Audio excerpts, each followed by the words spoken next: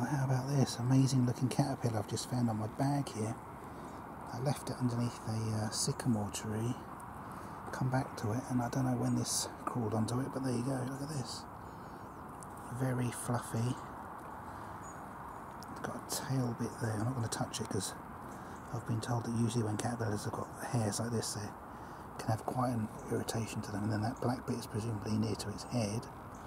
Oh, what a strange looking caterpillar. Don't think I've ever found one like this before.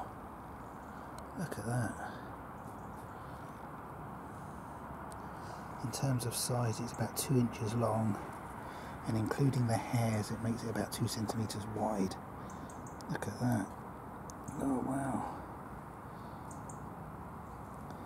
That is really strange. That black bit is on the top of its head, I presume. Look at that, it's like a punk rocker. Wow, that is really weird. That is cool.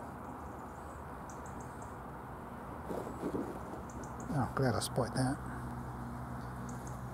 Very cool looking caterpillar. I don't know what it is. If anybody knows what it is, please tell me. I'd love to know what it is. Found in October 2022 in Cambridgeshire, England. Wow, that is strange. Let me just try and let's see if I can get it to move or something. Come on, matey. Let's have a look at your underside. Let's have a look at your legs. I want to see what it looks like underneath. There you go. Look at it. It's got real good suckers for legs. I can't get it to barely. I don't want to hurt it, but I just want to show you. Oh, there you go. Oh.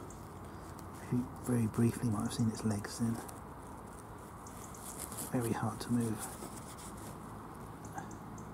Oh, there you go. See, there's its underside, there's its legs.